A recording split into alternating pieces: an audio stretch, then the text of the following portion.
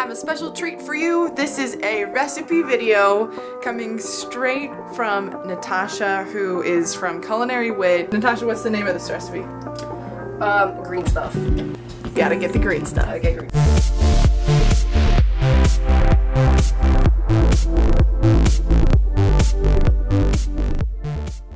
For this recipe, you're only gonna need 6 ingredients, and Natasha's gonna run us through those 6.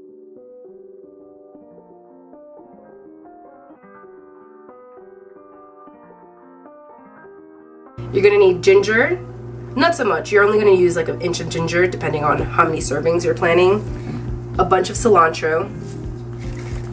A bunch of curly parsley. You could also use flat parsley if it's not available, or Italian parsley. Dino kale or lacinato. You could also use any kale, any preference that you have, as long as it's kale. Limes, organic of course. Gotta be organic. And so you want to use the rind of them. Organic apple juice. There you go, 6 ingredients. Very easy to make, so we're gonna run you through the process right now. Flavor. So I put the whole thing going in there. Wow, that is a lot of parsley. It is a lot. If you're new to green juice, this is a really amazing one to try because it's not gonna scare you away from it. It's gonna taste good. Well, now we got cilantro going there. These are already cleaned, by the way. If you get them, usually they're dirty and have a lot of soil, so I would suggest you clean them.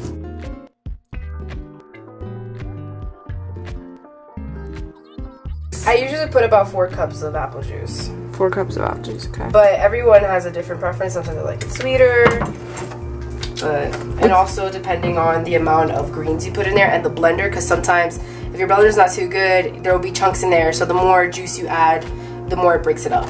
Okay, yeah, I was just gonna ask that if anybody could do this in just a regular blender. Yeah, they can, but depends on which one. Like, I know NutriBullet is definitely good for this. The Vita Prep or Vita Mix. You can use purple kale, Russian kale, the curly one. Everybody asks me when they first start eating kale, what kind they should buy. What's your recommendation? I honestly, the darker the kale, the better. So I always go with lacinato or the purple kale. I love it because of the purple color. It's rich. The richer in color the food is, the more nutrients and antioxidants you're gonna get. And it's so, like, the deep green color is really beautiful, and those look like some fresh greens. The fresher the greens, the better it's gonna be for your body too. I'm gonna blend this up first, then I'm gonna add the limes. I also like to cut it into pieces. I cut it into quarters.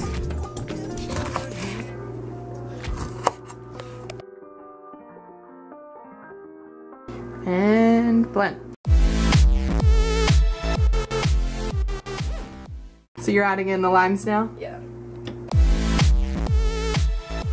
Next step is straining it. You don't want all those sediments. And the reason I put the whole lemon in it, there's actually more flavor in the rind than the actual lime itself inside.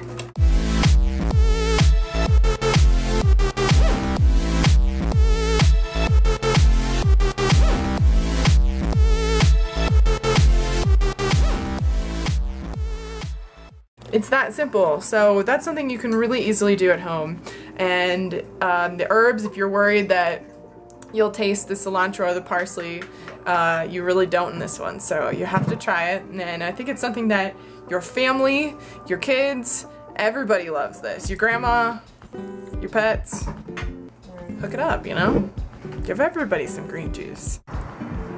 There's the finished product, and we're gonna do a little green cheers. Thunderbird. Good stuff. Green stuff. And all we did, the 3 steps were chop and blend and strain. So easy. So enjoy it. Hope you like the recipe, and make sure you find Nick and Natasha on Facebook.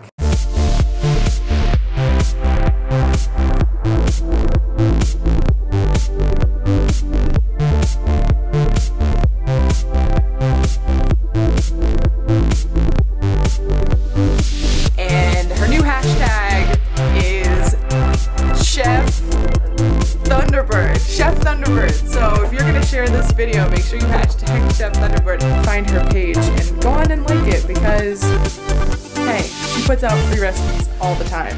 Who doesn't love that?